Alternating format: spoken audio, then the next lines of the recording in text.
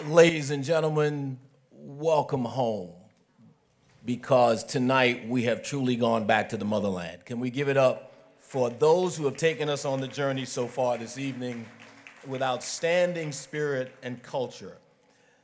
Diageo Guinness USA is proud to be a partner with Face to Face, and I say that solely because of the mission, and that mission, that driving force of really changing the global community's image of what we as a people are about: talent, culture, philanthropy, and most importantly at our core, love for mankind.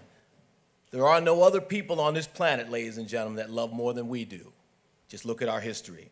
At Guinness, we believe that behind every great achievement are great people. The Guinness Humanitarian Award is meant to recognize these great people whose actions define the true nature of their character and thereby exemplify what it is to be made of more. Just think of that, ladies and gentlemen, made of more. It is our honor to present the Guinness Humanitarian Award to Boris and Nicole Kodjoe. Give it up, ladies and gentlemen.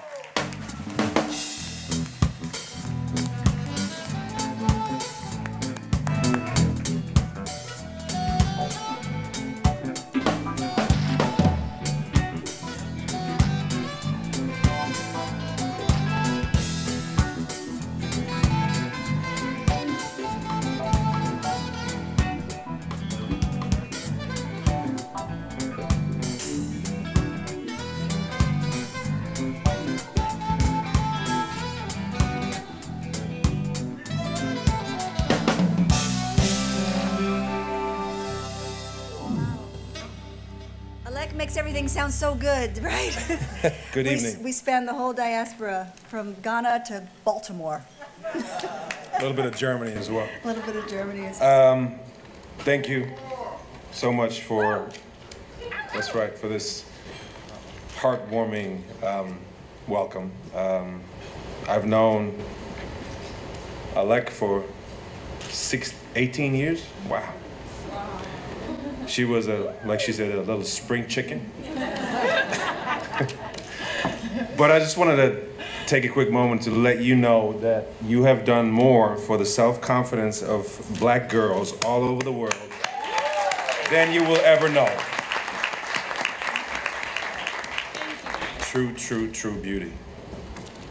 Thank you, Face to Face, for this amazing award. We're truly honored. Thank you for creating a platform that empowers Africa the only way that's possible, through its people, through technology, and through content. Sophie was born in 2005. And when she was born, we had absolutely no idea what we were dealing with. We had never heard of spina bifida, which, by the way, is a birth defect, not a disease. And we spent the next months sitting by the computer for 20 hours a day just trying to figure out what this spina bifida thing was. We met with all the experts all over the world, and we reached out to families who were afflicted with the same situation and found so much support, so much love from all over the world that it made us heal quicker, and it made us realize that we needed to create something for all these people to get together and connect. And that's how Sophie's Voice was born. Yes, in 2008 when we started Sophie's Voice Foundation, it was pretty much a selfish act to connect with other people, because sometimes it's the feeling that you're the only one or you're isolated that makes the situation even more troubling. So Sophie's Voice Foundation was a way for us to connect with other families that were dealing with spina bifida and the wide spectrum of the way it manifests. And so through that process, like my husband said, we received our own healing, and then once we got strong, we realized that we had an opportunity to really help other people. So we tried to keep our finger on the pulse of what was happening in medicine. We tried to keep our finger on the pulse what was happening not only with preventing spina bifida and other neural tube defects, but also going global. And so it always surprises me when an organization like Face to Face reaches out, because when you do this kind of work, you never think about getting an award for it.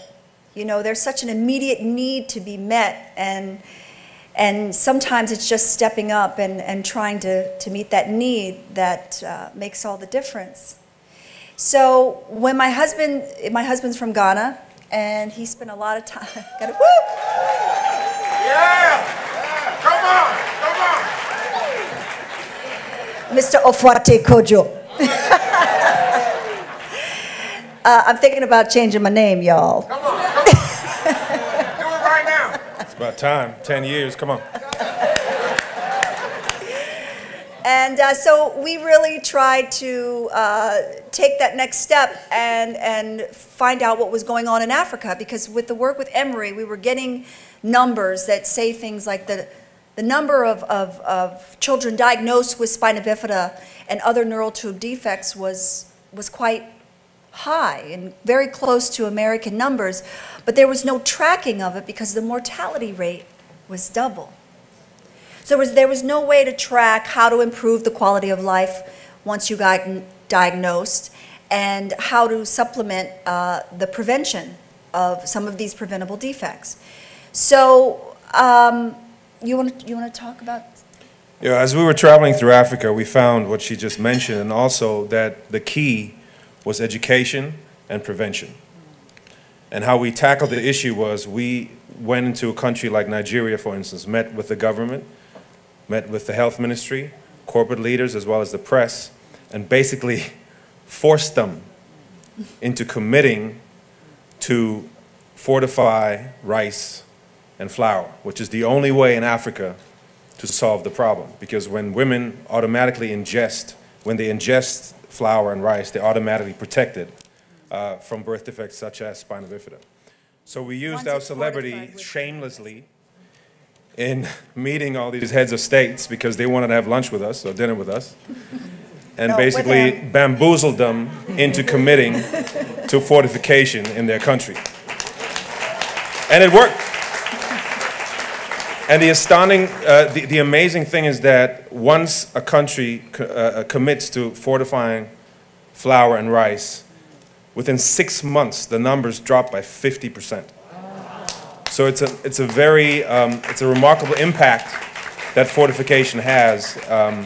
When I traveled to South Africa, I just got back 2 months ago, I visited one of the hospitals there, and I was astonished how comprehensive the care was, even better than in most places here. So there's progress, and there's a lot of goodwill, a lot of people that work really, really hard in various African countries.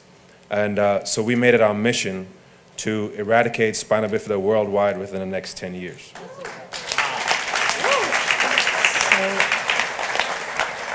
I just wanted to say thank you for having us. I wanted to thank Face to Face. I wanted to thank my husband for staying married for 10 years.